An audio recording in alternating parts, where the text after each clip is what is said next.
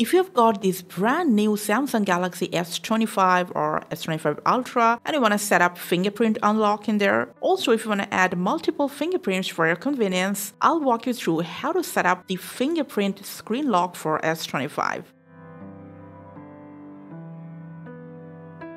So for that, you need to just go ahead, open up settings on your device, scroll down just a bit for secret and privacy, and our screen lock and biometrics.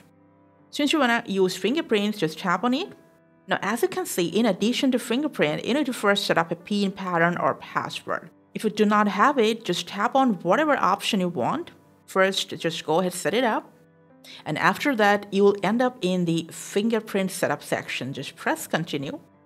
First, go through the instructions and then tap register. Now what you need to do is just place your finger right over this animation circle. When the circle fills up, just lift up your finger and then put it right back in.